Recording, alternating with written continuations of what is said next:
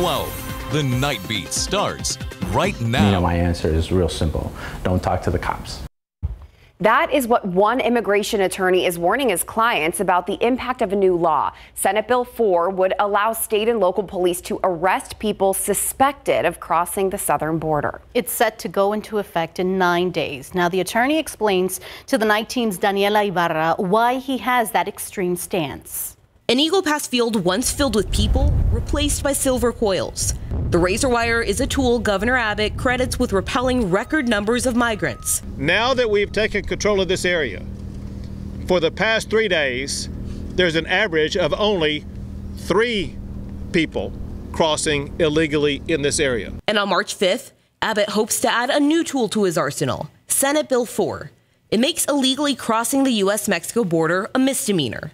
Under the law, Texas police have the power to arrest and deport undocumented immigrants. Every local police officer will be treated like an ICE officer, and every state judge will be treated like an immigration judge. Immigration attorney Gerardo Menchaca believes it could lead to discrimination. Now, if you look like you might be an undocumented immigrant, and whatever that means, right, because they look like everybody else.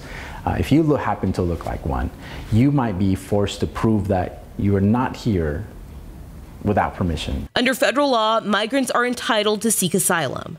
Supporters of SB 4 say migrants will still be able to from a Texas prison. Since SB 4 was proposed, Bexar County Sheriff Javier Salazar has reiterated he will not ask his deputies to make these calls and, quote, does not anticipate any changes. Still, Menchaca personally feels his advice isn't too extreme. So for any crime, you're telling your clients not to go to police? Yeah, the police is no-go. Court is no-go. If you're owed child support for your U.S. citizen child, don't go to court. That's pretty serious. It is very serious. It is creating a permanent underclass of people who are vulnerable to crime that may not access the police. A federal judge presided over a hearing on the bill, and he hopes to have a decision made before it's set to go in effect. He does expect it to be appealed and make it all the way to the Supreme Court. In San Antonio, Daniela Ibarra, KSAT 12 News. We looked at the advice from some larger organizations like ACLU Texas, which is not telling people to avoid police, but advising them to know their rights. Now, if you want to learn more about those rights, find this story on KSAT.com. We also want you to know if you are a migrant suffering from domestic violence, even if you don't go to police, you can always call Family Violence Prevention Services, which runs the Battered Women and Children's Shelter, providing all types of services. We also have a long list of resources for you at ksat.com/domestic violence that will not turn you away. Meanwhile, a missing girl has been found and 2 other wanted minors are now behind bars. The latter 2 accused of stealing a car and then crashing it into a San Antonio patrol vehicle. This all unfolding just a few hours ago in the Inner West Side. Officers got a call for that stolen car and were able to track it down. But after turning their lights and siren on, that car took off. The boy and 2 girls inside the car eventually ran a stop sign, colliding with another SAPD patrol unit at the intersection of Delgado and Northwest 23rd Street. When police found them, they realized one of the girls had been reported missing. The driver, a young man, was charged with theft of vehicle, and it's unclear right now what charges the other girl will face, if any. All right, turning now to a look outside with live cam. Temperatures gradually falling in the low 70s right now here in the Alamo City. This, of course, follows what was a warmer than average spring-like into the weekend this afternoon. It was a beautiful day. We had plenty of sunshine, but high temperatures were able to climb their way into the 80s for a good portion of the area. If you like those spring-like temperatures, you're going to like the next 48 hours, starting with Monday. But what we're going to tack on tomorrow, along with those warmer temperatures, a bit more humidity that's going to pump in through the overnight. So some areas of patchy fog likely going to greet some of us as we're stepping out for the morning drive. After that, partly cloudy into the afternoon and highs once again in the mid 80s. That's going to carry over into Tuesday as well. But then we start to see some more changes work in. Our next cold front moves through the area on Wednesday. Temperatures start to fall as early as Wednesday afternoon. Highs in the 50s and 60s expected by Thursday. So that temperature roller coaster going to be a big theme of this week. We'll talk more in depth about it coming up in just a few. Thank you, Mia. Now, cyclists across San Antonio are calling for change. It's been a week since the medical examiner identified 65-year-old William Mize after he was hit and killed riding his bike near the Missions.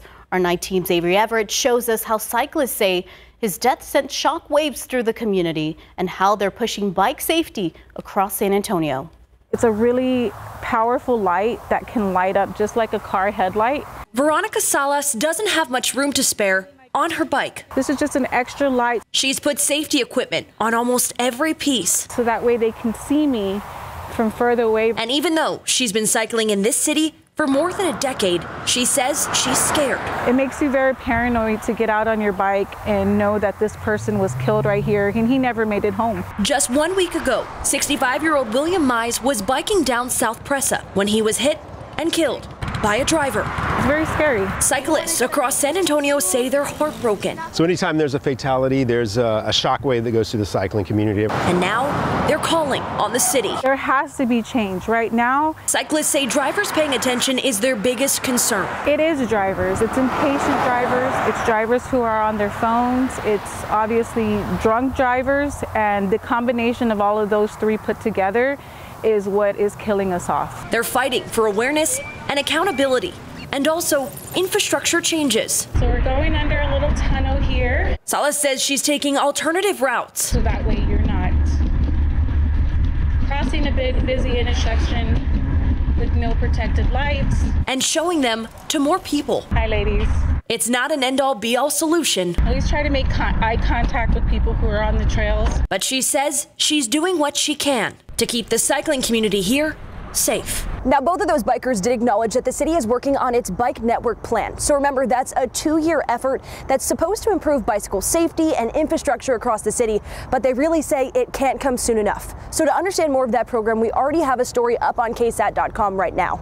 Avery Everett, KSAT 12 News. A new school opening this fall is making history. It's the first charter school in San Antonio dedicated to students with dyslexia. Tomorrow on GMSA at 9, we introduce you to Celebrate Dyslexia Schools, a tuition-free charter school that will be housed inside the museum. Students with dyslexia usually experience difficulties with reading, writing, and spelling. The founder of the school shared why this new program is special to her. School is so important for me because I am the parent of 3 dyslexic young men and have seen the struggle. I've had the experience of a son who did not have access to proper dyslexia intervention, and I know what it was like as a parent to try to find it. Enrollment is open for the fall 2024 academic year for kindergarten, 1st and 2nd grade students. Tomorrow at 9 a.m., learn more about the teaching methods and how this will impact children in our community for years to come. To politics, Congress has until Friday to pass a funding deal and avoid a partial government shutdown. With only 5 days until March 1st, the deadline, federal departments and agencies that could be impacted are already updating their shutdown plans in the event a funding deal is not passed. Jen Sullivan looks at what it will take to avoid that partial shutdown and what Republicans and Democrats want to see in that spending deal. Time is running out for Congress to pass a spending bill and avoid a partial government shutdown. Lawmakers have until midnight Friday to pass a deal. One of the major issues under debate is $118 billion in aid for Ukraine. It's something many Democrats and Republicans are pushing for. Not only the future of Ukraine is on the line, which is extremely important, but the larger battle against authoritarianism is on the line. Ukraine will not fail under our watch. There's too much at stake here. This is not just about Ukraine. This is about freedom versus dictatorships. This is about truth versus propaganda. This will be the 4th time since September that lawmakers have been up against a funding deadline. Lawmakers keep passing short-term stopgap deals. In January, they extended some funding for Veterans Affairs, Agriculture, and Housing and Urban Development through March 1st. Funding for the rest of the government expires March 8th. Many Republicans don't want to pass a spending plan until they see changes in immigration and border security. You either secure the border or you get no money for the government. But now some right-wing conservative Republicans want to halt border changes. Their critics are accusing them of not taking action to help their chances of winning the White House in November. That is not good for America. They know that, and they are putting Trump and Trump's personal interests ahead of the good of our country. I'm Jen Sullivan reporting. A day after losing her home state primary, Nikki Haley is now losing major campaign funding. Americans for Prosperity, which is affiliated with the Koch family, is pulling the plug on campaign donations to the Haley camp. A spokesperson says while the group still supports Haley's effort in the race, it doesn't believe their funds will lead her to a path of victory. Because the Republican nomination is all but won by former President Donald Trump, the group says it will now focus their money and effort on Senate and House races. And just a few reminders now that early primary voting is underway in Texas. That early voting period will run until March 1st. Then Election Day is Tuesday, March 5th. We have more information on voting locations and a sample ballot. You can look right now on our website, KSAT.com. Still ahead on the Night Beat, for the last decade, a local radio host has been inspiring the African-American community through music and entertainment. We introduce you to the man behind the mic. Plus, he's responsible for prosecuting officers in the law accused of crimes against the community. But attorneys for 3 former SAPD officers say he intentionally concealed evidence that would have set their clients free. KSAT investigates. And the president of Ukraine is pleading for help from the West as they mark 2 years of fighting with Russia. Why the war-torn country hasn't given up hope. As the war in Ukraine enters its 3rd year, President Volodymyr Zelensky is vowing victory against Russia, even as Russia forces advance on the battlefield. ABC's Derek Dennis reports on the Ukrainian leader's appeals to the West for more aid as a package remains stalled on Capitol Hill. Ukrainian President Volodymyr Zelensky and top security officials holding a major news conference in Kyiv as the war against Russia enters its 3rd year. Ukraine vowing to win and for the first time disclosing Ukrainian casualty figures, claiming 31,000 Ukrainian troops have been killed since the war began, far lower than recent U.S. estimates of 70,000. The U.S. believes Russia has lost more than 300,000 killed and wounded. Zelensky adding Ukraine, which is running low on weapons and ammunition, needs military aid from the U.S. within a month. Aid that is currently being held up by Congress. ABC's James Longman pressing Zelensky on whether that aid will arrive. Mr. President, can I ask you about aid from the U.S. Congress? Are you worried about not getting it? I think that the guys will decide, will make good decision. For us, very important. A little bit hurry up for them. Yes. Have you lost faith in the U.S.? No. They are great people. And I count on your people. They will push everybody. So, putting on a brave face, but the war here is not going well. He still thinks, though, that aid will get through Congress. Russia, meantime, on the offensive, finally seizing the strategic eastern city of Avdiivka a week ago, a sign of what may lie ahead. These images show the city at the start of the war. And today, National Security Advisor Jake Sullivan telling ABC's Martha Raddatz it's vital for Congress to approve an aid package. This is not about a shortage of will, Martha. This is about a shortage of bullets. And if we can fill that shortage of bullets, Ukraine will stand up brave and courageous and take the fight to the Russians. Meantime, President Biden's more than 500-plus sanctions on Russian individuals and military institutions unlikely to restrain Putin, whose economy is now being fueled in part by munition production. Derek Dennis, ABC News, New York. AT&T is reimbursing customers for Thursday's massive network outage. Tens of thousands of customers dealt with error messages or no service connection.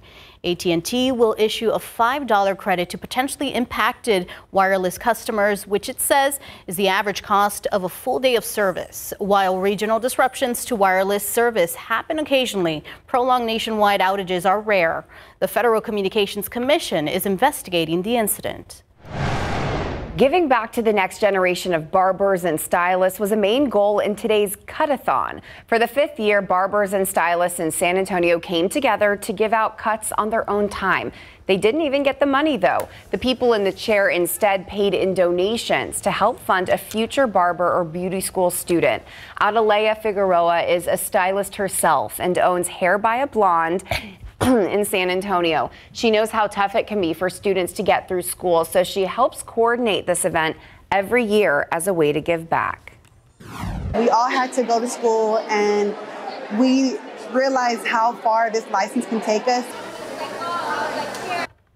Figueroa says her goal for the next year is to turn the campaign into a nonprofit that will allow the Cut-a-thon to start supplying full barber and beauty school scholarships for more than just one student every year. Such a great idea. I love that they're doing that. Now, the Grand Champion Steer and Reserve Grand Champion Steers were the center of attention inside the St. Anthony Hotel this morning.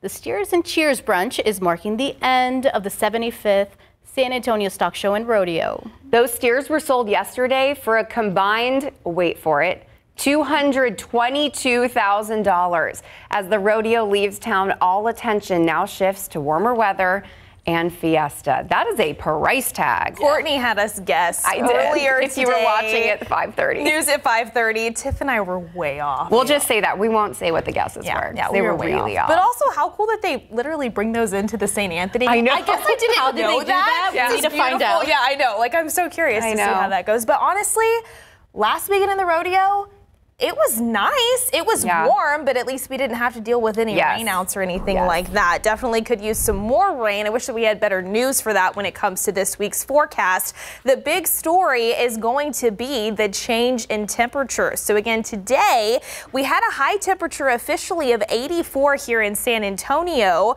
potentially a few degrees above that tomorrow and into Tuesday. So still very spring-like and warmer than average over the next 48 hours. But then we see bigger changes once again move in. Don't put away the jackets just yet. We are expecting our next cold front to move in on Wednesday. I think we briefly touched the low 70s, but then after we see those winds shift in from the north, temperatures will start to fall into the 60s by Wednesday afternoon. And then check this out, potentially struggling to climb above the upper 50s on Thursday before we slowly start to warm things back up as we head into next weekend. So let's go ahead and time it all out.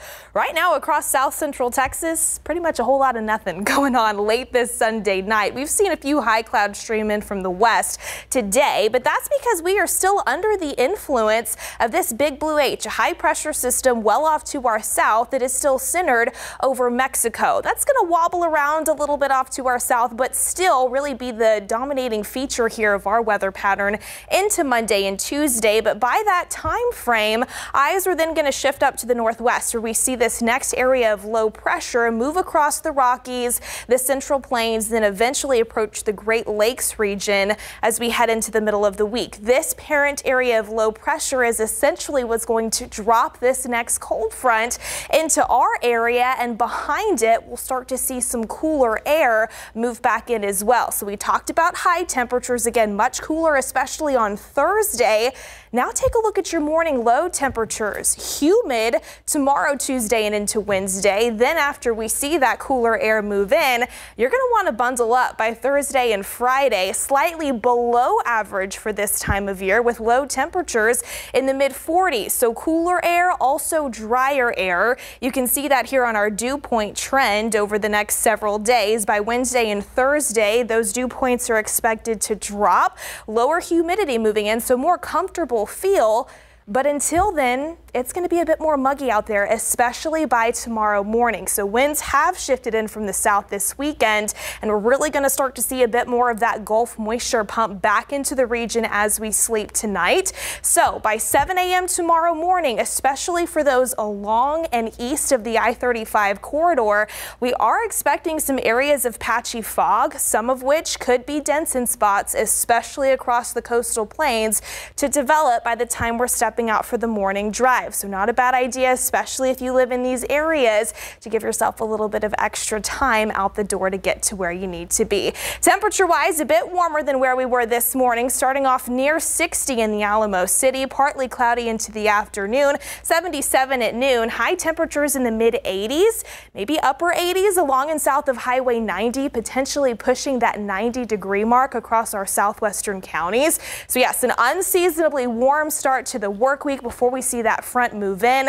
Windy behind the front. I mentioned earlier just a 20% chance for rain on Thursday. Coming up in the next half hour, we're going to break down why we don't have widespread rain chances in the forecast this week. And also this weekend, we had the full snow moon. We've got some awesome KSAT Connect photos to show you too. I saw the moon tonight. It was so pretty. So low in the sky. It was gorgeous. Yeah, it was awesome. so nice out. Yeah, that was dinner break before I came back inside.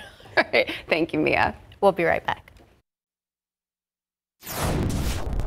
The San Antonio Spurs month-long rodeo road trip is winding down with one more game to go before they return home Thursday night. For a preview of that, here's Larry Ramirez. Unfortunately, they lost tonight. I'm going to tell you what, you know those guys are ready to get back home and sleep in their own bed and play right here at home. The Spurs are trying to break a 3-game losing streak tonight by beating the Jazz, a team fighting for a play-in tournament berth, coming up tonight on Instant Replay. High percentage shot.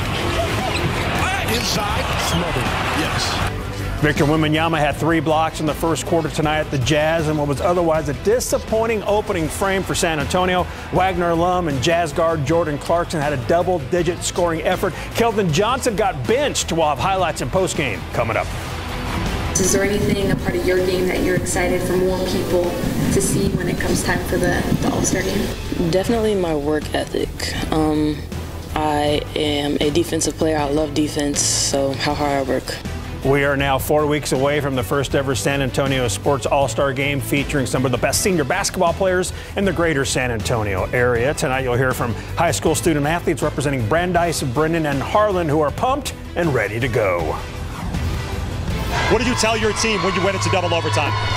I told my team it wasn't over and we needed to keep going and to stop celebrating because it wasn't over. It's an instant classic in girls high school hoops with Brendan knocking off Clark, the defending Class 6A champs, in double overtime. Brendan's star combo guard Bella Fleming has dropped a whopping 47 points to help send her team to state. And the Burning girls basketball team also advanced to state by knocking off Fredericksburg. And do you think that Victor Wembanyama has already wrapped up the NBA Rookie of the Year award? That's our poll question tonight. You can vote on X. We'll have much more tonight on Instant Replay, including that. I'll be voting yes. What else does he have to do?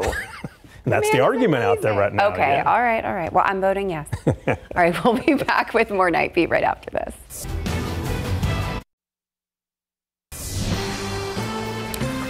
With a computer, microphone, and internet access, one man is helping San Antonio keep its finger on the pulse of local African-American community. He is the owner and voice of WSAN Radio, an online source of music, information, and entertainment. As Katrina Weber shows us, the daily broadcast originates from a hub of history. Good morning again, everybody. Good morning. We are here live. Whether morning, noon, or night, Ronald Gordon is there, trying to spread good through the airwaves. The lifelong music lover revels in sharing his passion with the public. My dad will play music all the time, and we call it cleanup music. That was Motown. When you heard that Motown song, you had to get up. 10 years ago, he started up what is now WSAN Radio. Among the music, it also offers motivation and messages targeting the African-American community. Voting is mighty important. It's coming up March 5th, the primary voting. Gordon wasn't always this smooth of a talker. The Illinois native says he struggled with stuttering as a child. I mean, I was ashamed to talk. I got beat up. I was bullied. I was all that. Somehow, when he turned on a microphone, he found magic. He began working in his free time as a DJ at parties, then in regular radio, before going out on his own. These days, he has plenty of company, nearly 40,000 listeners. We just have fun, just messing with each other, because that's the family that we have and do things that we do. He also has help from people like Sharon Bell Moses, who hosts an entertainment segment. We have a bunch of fun. He's a big brother. I respect Ron very much. He's putting a lot into the community. That includes more than his time. Gordon self-finances the entire WSAN operation. His station is non-traditional, offered strictly online and through an app, and in a non-traditional place. A former church, now the Williams Historical National Museum, currently serves as its headquarters. As Gordon and his station blaze trails in the world of radio, it's only appropriate that they do it in this space, among the images of those who've also made a lasting impression. I feel blessed that I can wake up in the morning and do something that I really like doing. Thousands of listeners seem to like it too. Katrina Weber, KSAT 12 News. What an amazing story. Spreading good through the airwaves. Yes. So inspirational. I love that. All right, looking back outside with live cam, we're slowly starting to see those temperatures fall. Low 70s here in San Antonio. Of course, we were talking about a little bit earlier, of course, the unseasonably warm into the weekend that we had today. Here's a look at the almanac data. It was unseasonably warm from start to finish. 52 was the low, well above the average of 47. 84 the high. Our records 92 and 21 set back in 2008 and 1960, respectively. All of us getting into the 80s, if not the 90s. Cotulla 94, same out west in Del Rio. Carrizo Springs topped off at 91. And as we look ahead to our forecast highs for tomorrow across the region, we are expecting those to be very similar, if not a few degrees warmer. So again, a spring-like, warmer than average start to the week over the next couple of days, but then a cool down before we head into next weekend. So we'll have another full look at that coming up a little bit later in the newscast, Courtney. Thank you, Mia. See you then. Rice is among 4 private universities that are agreeing to settle a lawsuit alleging they violated antitrust laws in determining financial aid amounts for its students. Dartmouth, Vanderbilt, and Northwestern, along with Rice, were all accused of favoring applicants of wealthier families in the financial aid process. The schools will pay $166 million as part of the agreement. Columbia, Duke, Brown, and Emory settled the same investigation last month. That agreement is now awaiting preliminary approval from a federal judge. After 3 mistrials in 4 months for fired San Antonio police officers, their attorneys have now accused the Bexar County District Attorney's Office of intentional misconduct. KSAT investigates tonight on the Nightbeat. Their home and business sits on a tract of land approved by the city. Now, one letter is leading to numerous citations. How did the city become aware of potential problems on a property with council-approved zoning? Turns out that is quite a tale. KSAT investigates the criminal past of the disgraced former city official behind the letter and the developer who hired him. It's apparent to all of us what's going on. KSAT's investigation, including the developer's denial of involvement, is streaming now.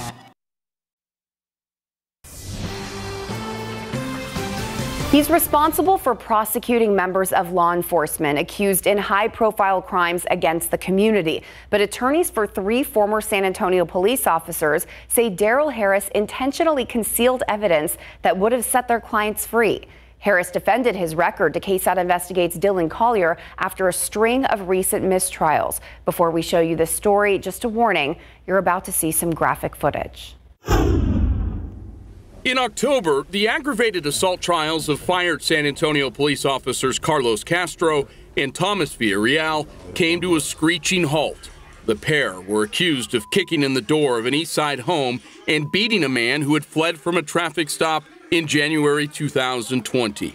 But a case that had already dragged on for nearly 4 years experienced another delay after the judge granted a mistrial.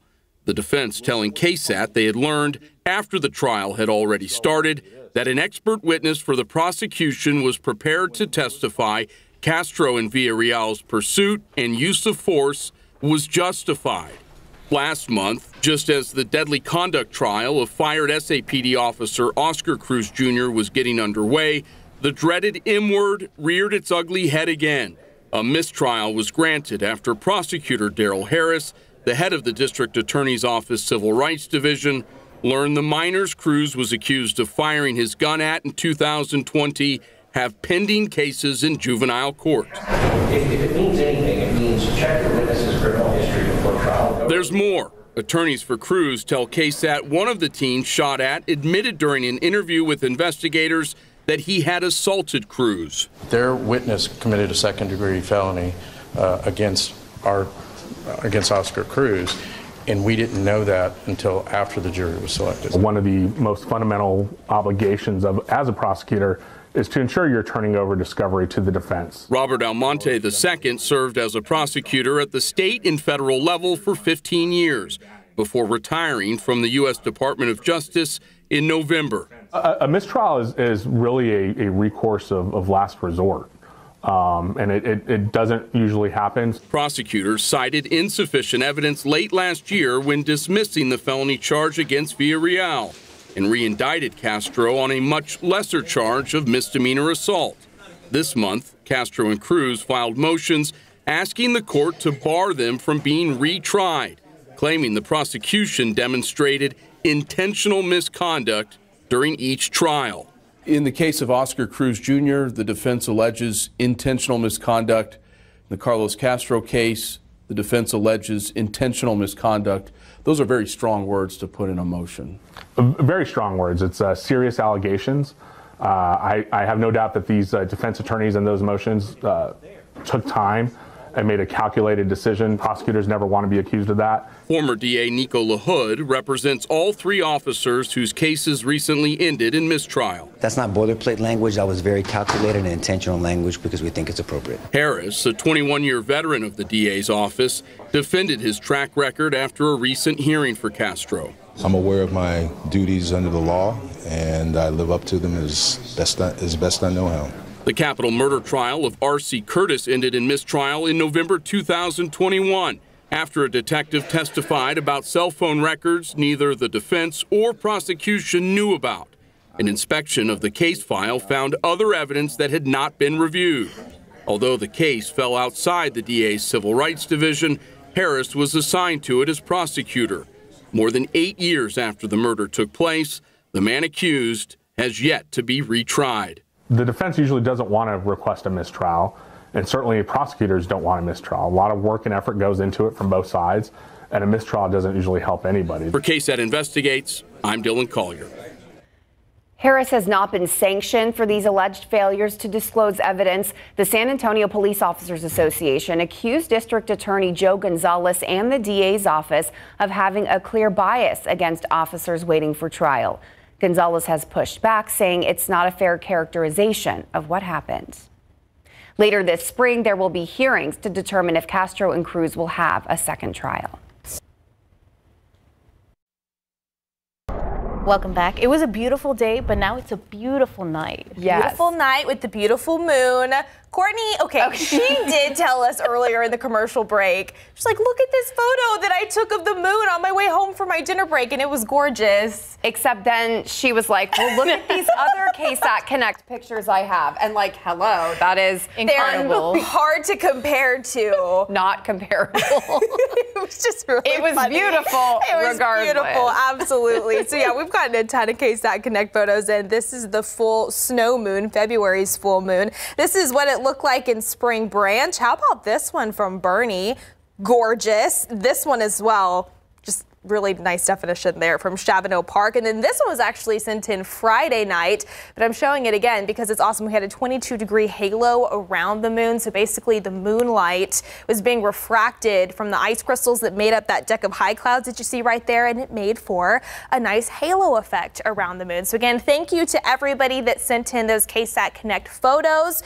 In theme with what's happening out of this world, want to keep putting this on your radar. The countdown is on to the total solar eclipse. We are 43 days away. Your eclipse fun fact of the day: parts of Mexico and Canada will also experience totality. Again, this is happening on Monday, April 8th around 1:30 p.m., especially across northwestern Bexar County, northwestern San Antonio, and up into the hill country. We've got that path of totality just 6 months after the annular eclipse that we saw back in October. So very, very exciting things on the horizon in terms of that eclipse coming up. But until then, spring-like the next few days as we take a look at your weather headlines. 80s expected again tomorrow and into Tuesday.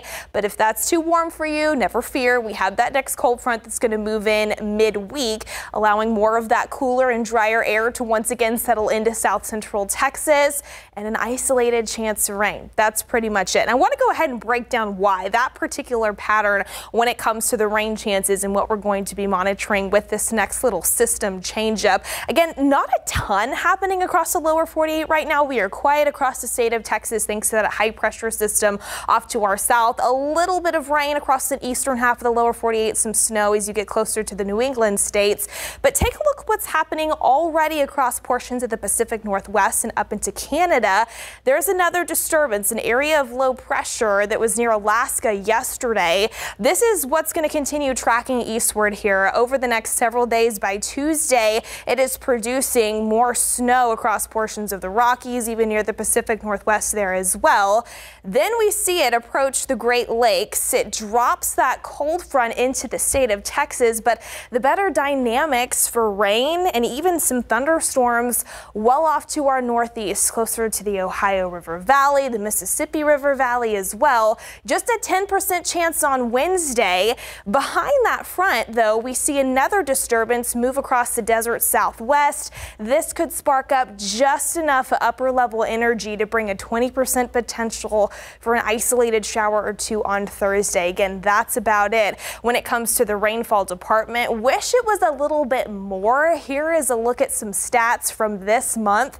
February 2024 is going to end on the drier than average side, 0.87. That's how much we have seen fall officially here in town right now. That is over half of an inch below the average for this time in the month. Thankfully, we did see, though, some healthier rains in January, helping us out a little bit more. We'll see what we can find next week and into March in terms of a slightly more active pattern.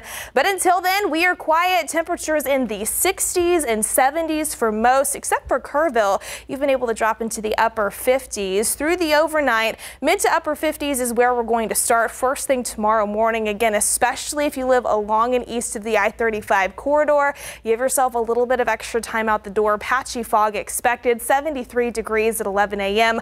High temperatures are expected to top off in the mid to upper 80s for most. Again, more of the same into Tuesday. Windy on Wednesday behind that front. Gusts upwards of 30 to 35 miles per hour.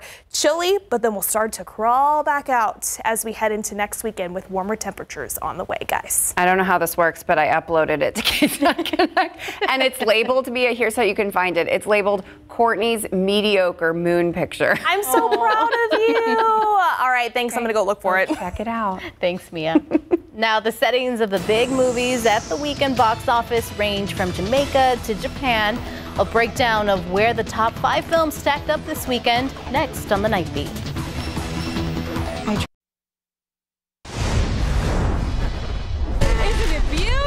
This is awesome. Migration made $3 million for 5th place and a domestic total of $120 million. Madam Web fell from 2nd to 4th, earning another $6 million. Ordinary Angels debuted in 3rd place with $6.5 million in ticket sales.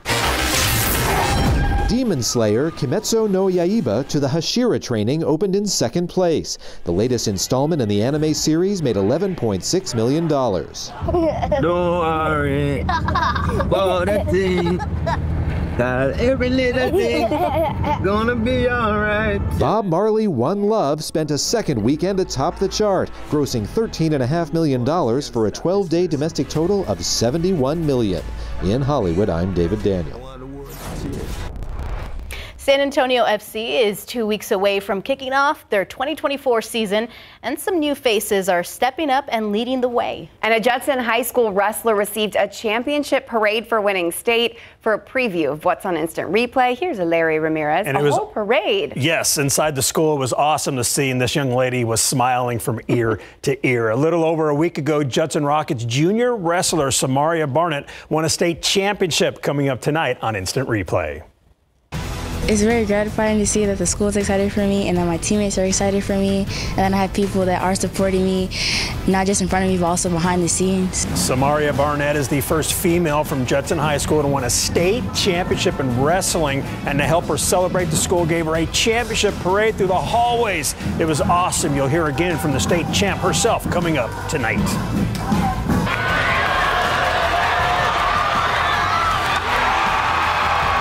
With at least 11 new players on the roster, San Antonio FC is hard at work getting ready for the brand new season that starts in 2 weeks. A lot of the faces may have changed, but the goal remains the same: to be the best in the USL Championship. We've also got the Spurs at the Jazz. Kelton Johnson was benched. Girls and boys high school basketball and bull riding from the San Antonio Stock Show and Rodeo. All that and much more coming up right after the Nightbeat. There's so much to see. Thank you, Larry. You got it. All right, we'll be right back.